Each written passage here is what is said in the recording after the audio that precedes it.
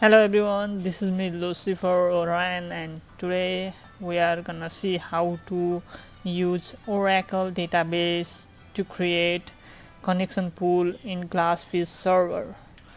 So let's start. So just go to the data source explorer in your Eclipse. If you are not able to see data source explorer, then go to the window and click show view, and you can enable data source explorer. Once you go and enable data source explorer, then you are able to see database connection. Just create a new connection over here, new, and we are just going to create Oracle. So give the suitable name according to the project. So let me write here, this one is test Oracle. So just create the name, and it will create the driver which we have to select, Oracle thin driver. Then I already have this connection already. So if you are new, then you have to set up the driver setup in your Eclipse. So just go here and click Oracle thin driver, and in the jar list just remove this one and just add the jar which is necessary for our Jdbc connection. So in this case I am using JDK 1.7, so Jdbc 14 jar is required for JDK 1.7.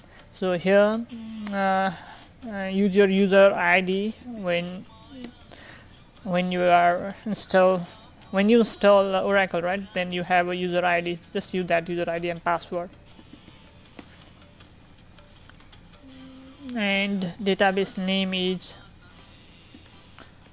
XE.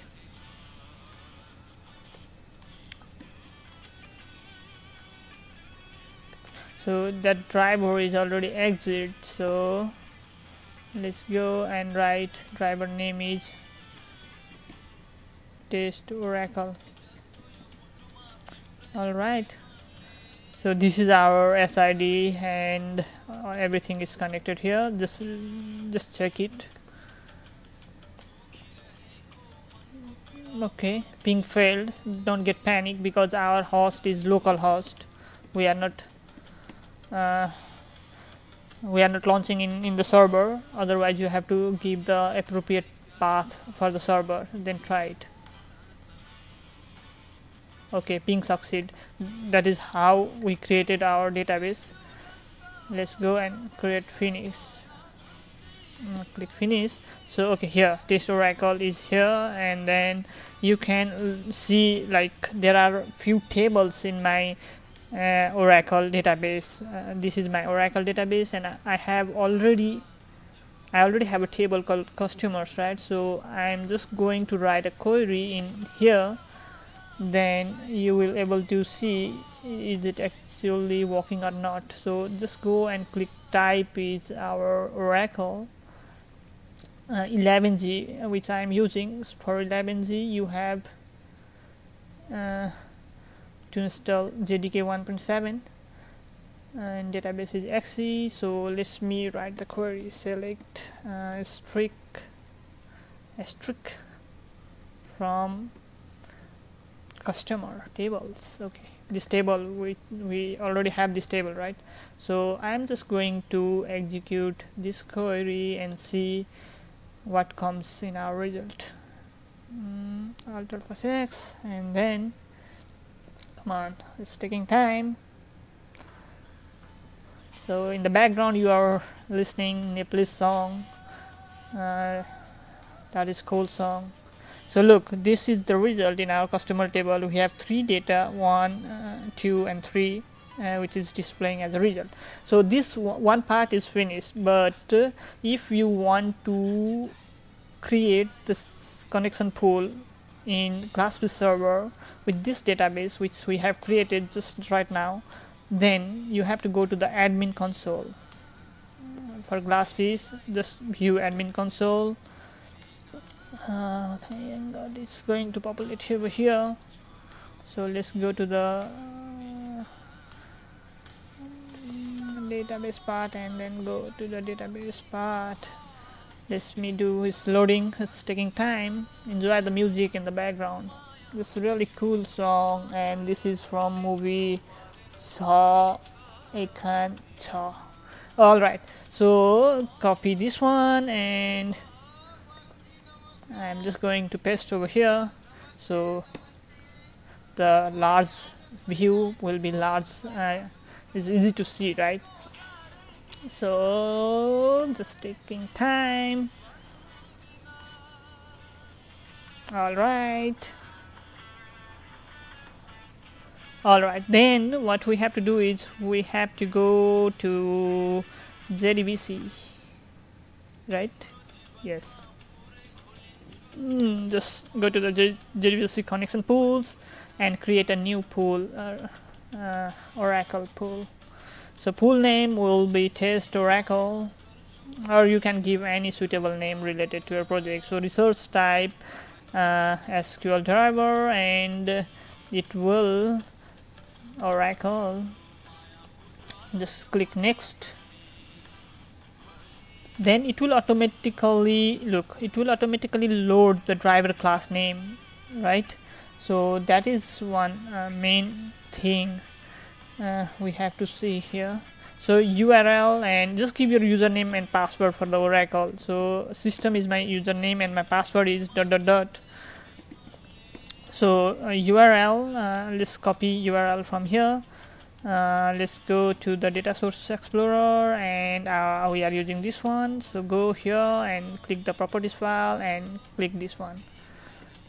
Alright, so in URL I'm just pasting that one. Click finish, and it's taking time. So look, which one is ours? Okay, this one, and just click this one and just ping it. So before, when you click ping, what you have to do is you have to go to the domain path of your Oracle database. In my case, I have my Oracle database installed over here.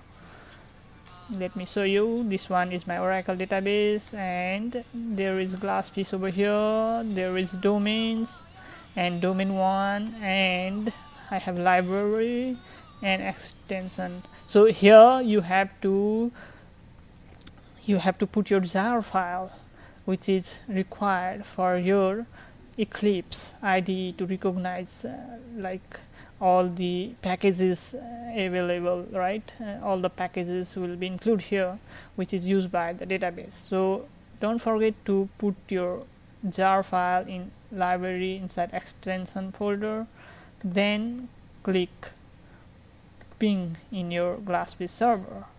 Let's see. 1 2 3 4 go.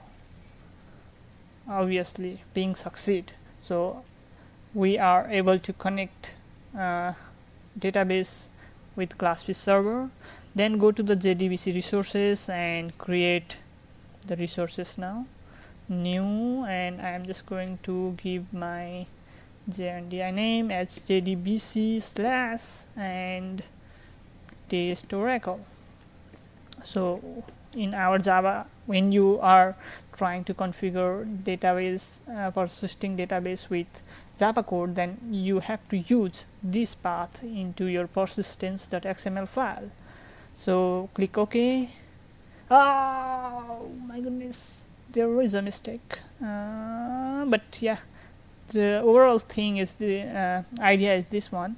But let me go and Jdbc test Oracle, because I use pool name Derby, but we are actually using this one, right? Test Oracle.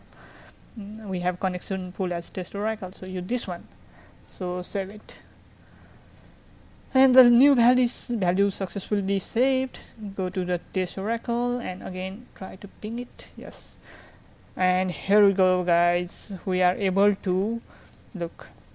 We are able to let me go and see again. Ping succeed, save, ping. All right, okay. So we have succeed, right, to able to connect our database part with GlassFish server.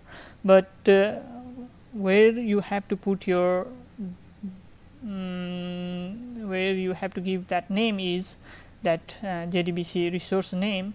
let me show you the persistence part, persistent.xml part.